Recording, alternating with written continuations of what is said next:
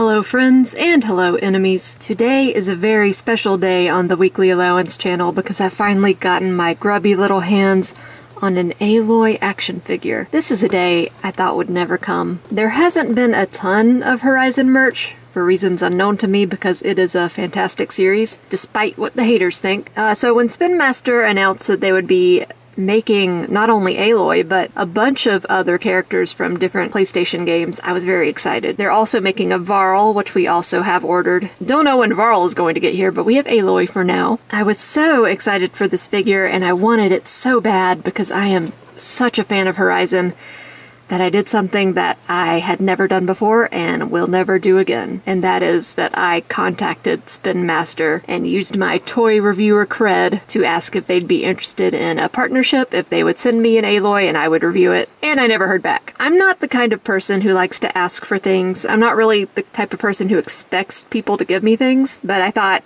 give it a shot. I had to muster up a lot of courage to do that, and then I never heard back. It's fine. That's fine. I just saw that they were giving them to other toy reviewers and I was like, I'll give it a shot just because I love Horizon so much. But yeah, I guess it didn't really work out, but it did work out in a different way because I did eventually get this one. I'm your girl when it comes to Horizon. I can give you all the lore, I can tell you the names of all the characters, I can tell you the function of each machine, because I'm a nerd. Anyway, there will be plenty of time to talk about how much I love Horizon, so let's look at the packaging. You get a slipcover at first. It's got some nice, shiny details on top of the mat. I love the use of the triangle pattern. Aloy, Nora Huntress outfit. On the side, you get a representation of everything that she comes with, 42 points of articulation, beautiful promotional illustration of Aloy on the back. I love this image of her. And then you have the full illustration for Forbidden West on this side. So let's remove the slipcover and see what is underneath. Horizon gets a lot of hate for some reason. I mean, it's a popular game, but whenever I go on Reddit and I see someone mention Horizon, there's always like 2 or 3 people that come out of the woodwork that are like, actually Horizon's not good and Aloy sucks and it's just an Ubisoft game. Everyone has different opinions on different things, but just like the need some people feel to like disparage this game out of nowhere is just very strange to me. I kind of wonder if like half the people who talk smack about Horizon have never actually played it. So yeah, there is that box art again. It's so beautiful. On this side you get the full illustration including the sun wing. Another beautiful piece of art on the back. The art for this series is just gorgeous at all times. So you open it up. Whoa.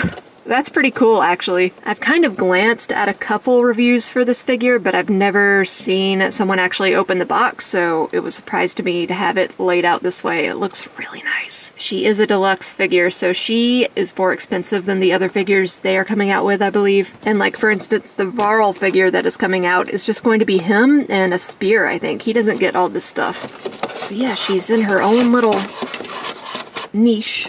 And then the accessories are in this second little compartment. Just pull those out. Man, they really went all out on the packaging on this. It looks so good. I don't think I've ever gotten a Spin Master figure, so I don't really know what they're all about. I've heard that people like this one.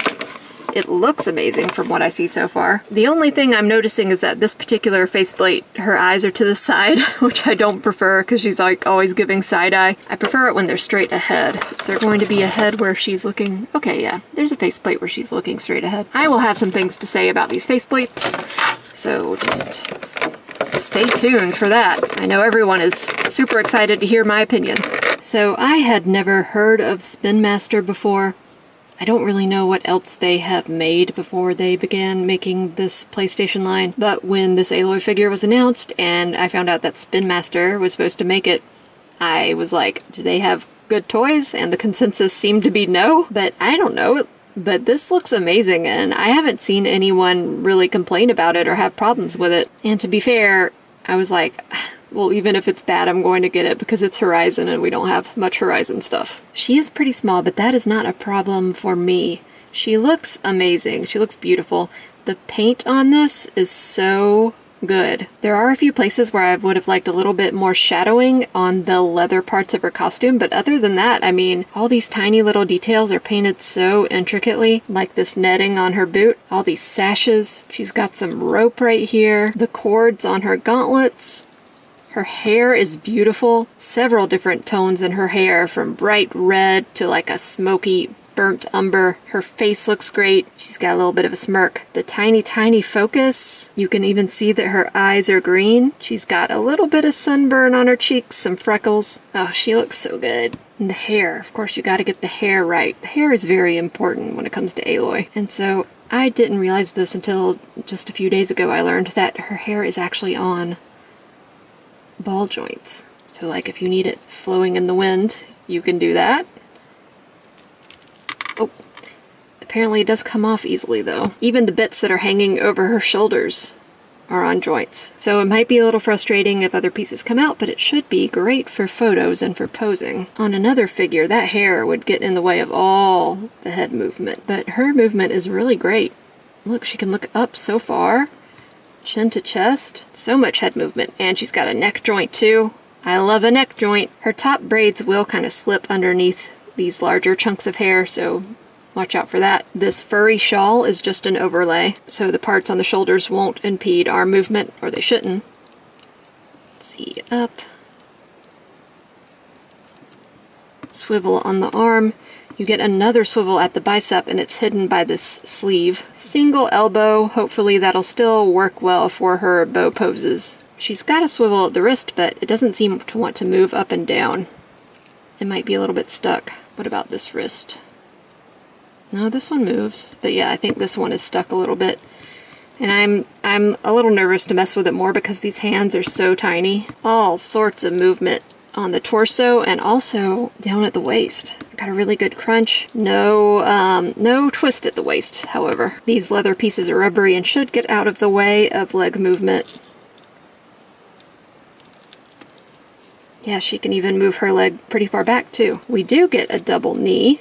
However, it's not much use. Oftentimes we run into the problem of characters being so muscly that their muscles run into each other, and even if they have a double elbow or a double knee, the muscles are just too big. In Aloy's case, her boots are just too big.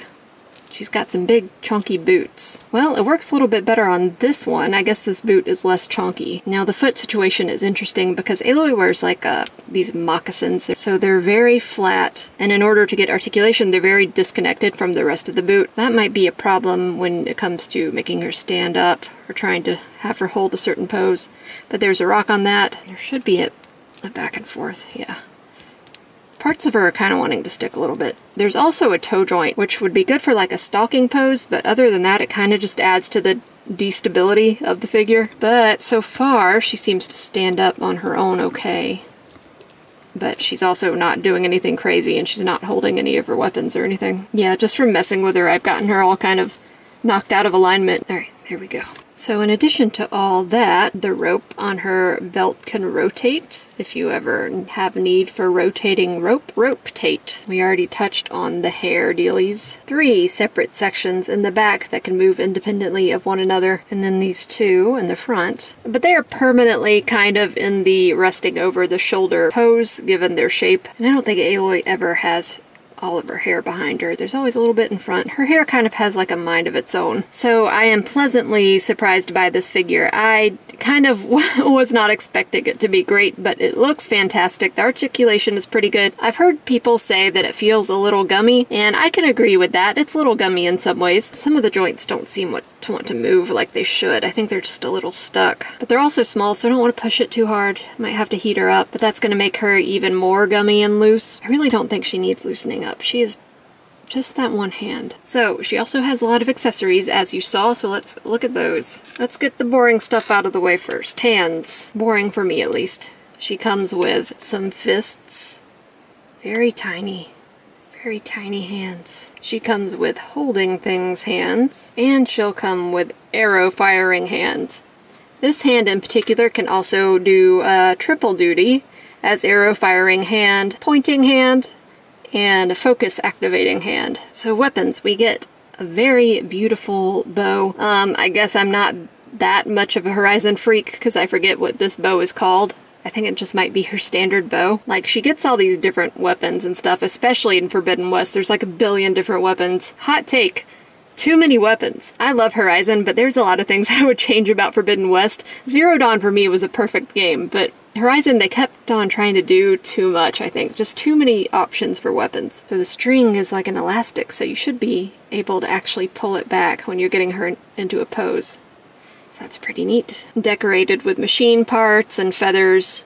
Just a nice mixture of machine and nature. We have a quiver, of course, because you gotta have somewhere to store them arrows. Just a simple little thing, a little bit of spot silver for some accents, some yellow on the tips of the arrows. We get an arrow to knock into her bow. Again, a little simple but very necessary inclusion, so that will be great for poses and pictures. And to round out the weapon set, we get her spear. Again, a mixture of machine parts and parts found in nature. Coiling running down the shaft. At the bottom is the override module for machines, so she can brainwash machines and get them to fight for her. So she has these areas on her back and her side where we should be able to plug these bad boys in. Put this quiver in this hole right here. It's in there, but it's not a very satisfying fit. It kind of feels like it wants to fall out, but it's pretty sturdy. And this is cool, so for whatever weapon she's not using, you can clip onto her back onto this peg here. So the spear has this tiny little hole in it. Lift up her hair and just plug it right there. You do need to adjust the hair a little bit afterwards because both the hair and the spear can't occupy the same place. And you also get the same kind of deal with the bow. There's a tiny hole in the middle. Just clip it onto her back. The bow is a little bit more forgiving when it comes to the hair. Part of the reason why I love Aloy's design is that she is always kitted out. Like, she has so many resources on her. She's got the spear, she's got the bow, she's got hair flying everywhere, she's got pouches for days, she's got a quiver. She is just ready for whatever life is gonna throw at her. So far, it's thrown a lot. I guess some people find Aloy's abrasiveness as a character unpleasant, but that's always strange to me, because like those same kind of people are really into Kratos, for instance. I don't know, Aloy is sassy, and I like that. I'm very excited to get the Varl figure, because Varl is one of my favorite characters from Horizon, and I am very shocked that they are making a Varl figure. So now we move on to the faceplate situation, and I will show you all the faceplates, and then we will see if we can switch one out. Let's start with, the standard faceplates. So she has another faceplate just staring straight ahead, determined, which is nice. The other one's got a bit of a side eye, a bit of a smirk. This one is serious, looking right ahead. Then we get an angry attack face, mouth open. She has perfect teeth for a cave woman. And then we move on to these other faceplates. So she has a different expression in each one, but also each one has different tribe makeup on it. So here is kind of a surprised face with the Utaru face paint. Here we get kind of a stoic, determined face with Tanakh face paint. And then we get this oh, she's so happy. She's so happy here. We get this happy, smiling Aloy. She's having a great time with Utaru face paint. I have opinions on the face paint. First of all, it looks great. No complaints there. The applications look great. The face sculpts look great. It's just that as a Horizon nerd, I think I would have preferred these just without any face paint, just her standard face, just with these different expressions. B, it's weird to include Banuk face paint because they're not even in Forbidden West. They're in a DLC in Zero Dawn, but other than that, they're not really, you don't see them in Forbidden West, which is kind of a bummer because the Banuk are really interesting. They're a really interesting tribe. And C, we get all these face paints from all these different tribes, but we don't get Nora face paint. So Aloy is from the Nora tribe, a matriarchal society that lives in the mountains of what was once Colorado. She doesn't really identify with the Nora because they kicked her out for not having a mother. They're highly, highly matriarchal. If you don't have a mom, then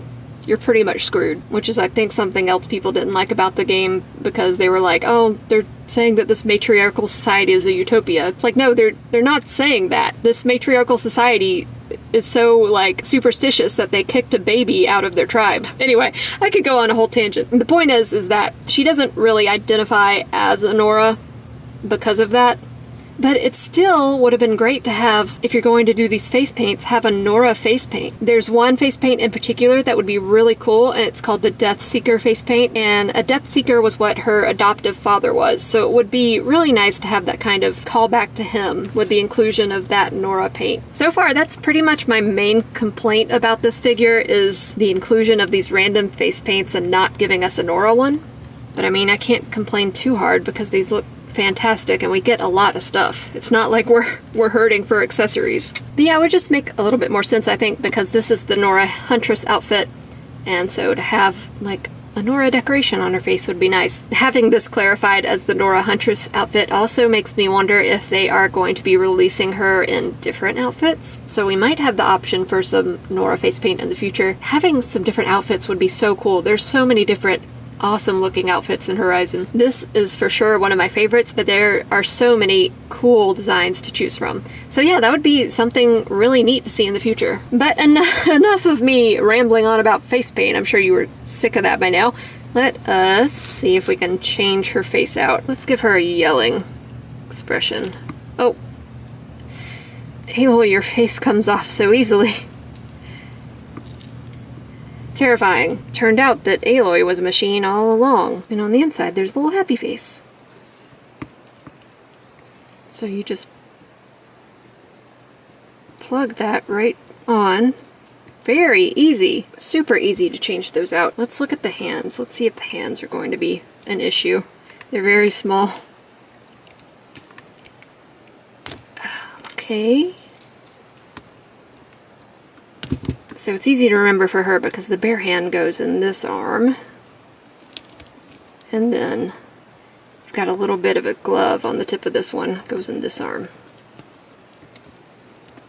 So let's see if she can hold her bow. So there is a little knock in the bow.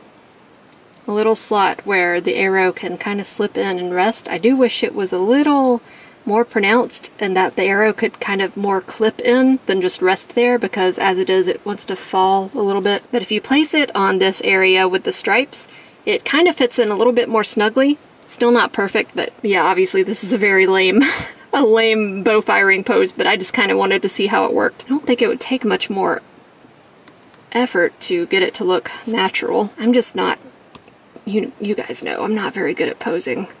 Patrick's good at it, I'm not so much. But yeah, isn't that cool? You can bend that string back. I think for a bow, you kind of want it to be up. I guess that depends. Oh, she's fighting a Thunderjaw. That's so cool. Oh man. Let's put her spear on her back just to complete the image. Well, she fell over and it knocked the arrow out. Yeah, it's gonna take some work getting those feet planted. Her feet are also very small. Don't let me down, Aloy. You're our only hope. Yes, she looks so good. She looks very cool. Very cool. So, unfortunately, until Varl comes out, there's not really any other Horizon figures that will scale with her. This is the Motoroid Thunderjaw model kit, and as you can see, it's way, way, way, way too small. It could be like a mini Thunderjaw, like a Thunderjaw pet for her. But yeah, this is much smaller than an actual Thunderjaw would be when scaled against her. Still looks cool. They look good together. I didn't do a review on this one, but while we're here, I will say that I really like this model. It was a bit deceptive though, because the finished product doesn't really look much like the images they were advertising. Like, there's a lot I had to do myself, a lot of paint I had to put on myself, and even then I didn't really go all out. I just did like the barest necessary paint. It's also very finicky and like kind of lightweight model. I'm used to building Kota Bakuya Zoids, so I was expecting something of that quality, and it's not quite there, but I am very glad to have this. I love robots. I love dinosaurs. I love robot dinosaurs. So I also have this little tiny watcher that came with the Aloy Nindoroid. Also doesn't scale to her because a real watcher would be about this tall against her. But it is very cute. It's very cute. I will say that some of the faceplates are a little squished. They're a little bit misshapen, and so it's harder to get them on. They don't adhere quite as nicely to the rest of the head. Kind of have to shove them in. It's not too bad, but yeah, a few of these aren't conforming that well, much like Aloy herself. So I do have some things to compare her to. This is Hasbro's Holga from the Dungeons & Dragons Honor Among Thieves movie. As you can see, The Spin Master figure runs very small. Hasbro is like standard size figure, and she's even smaller than that. But you got two barbarian ladies. Pretty cool. I got this Holga figure before they announced Aloy, and I was kind of thinking about turning her into a custom Aloy, as if I ever would have the attention span for that. Now I don't need to do it. Here is the 1000 Toys Synthetic Humanoid Female, and they're much closer in scale. I think Aloy could definitely kill this thing. I think she would also be very disturbed by it. She's used to robot animals, not robot humans. Here we have another Hasbro figure with the Fortnite Raptor, and that pairs pretty well. It's not a robot raptor, but it's at least a raptor, and that's halfway there. One of my big wishes is that Spin Master or someone will make a machine figure to scale with Aloy, like one of the ones that she can ride into battle. In the game, she can ride robot raptors called Claw Striders. That would be really neat. Also be very large. They're pretty big creatures. But even just like a Strider or something, a robot horse or a robot ram would be really cool. I want that so bad. Spin Masters, please make a machine. Make a Horizon machine. Do you think Aloy could win against a skeleton? I think so. I think it'd be pretty easy for her. But yeah, even the smaller scale of this Foosh skeleton is still pretty big against her. I guess some people might have a problem with the scale of these, but you guys know me. I don't really have any hang-ups about scale. I do want a scale machine for her to ride into battle, but that's because she actually needs to sit on top of it. And then we have a Mythic Legion's Valiant Knight, which is so much bigger than her, it doesn't even want to fit in my viewfinder. So yeah, it's a small figure, but I think that's fine. So yes, honestly, love this figure, super happy with it. A few tiny nitpicks, but those mostly arise from me being a total Horizon nerd. Super excited for Varl, super excited to pair them up. I hope that they make more characters. I would love to see Erend. I would love to see Katalo. I love Katalo. He's one of those characters that you think you're gonna hate, but then you actually love. More cool female figures like Talana. But anyway, yep. I love this figure, and lessons learned, never reach out to a toy company ever again. Anyways, as always, likes and subscribes are very much appreciated. Comments are more than welcome. Sorry for being such a nerd, but I love this series so much. And I will see you guys on the next one.